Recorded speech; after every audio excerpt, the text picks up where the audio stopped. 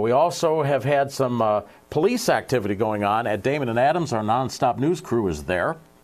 Apparently around 8 o'clock this morning, there was a telephone threat that was phoned in to the Chicago Bulls College Prep, and you can see that the students are being allowed back in after having been moved out of that building for the time being while Chicago Police Department went through there. They swept the building, made sure that everything was clear. It was unfounded, apparently, and everybody is being allowed to go back in right now. So this is right around Adams and Damon. This is the 2000 block of West Adams.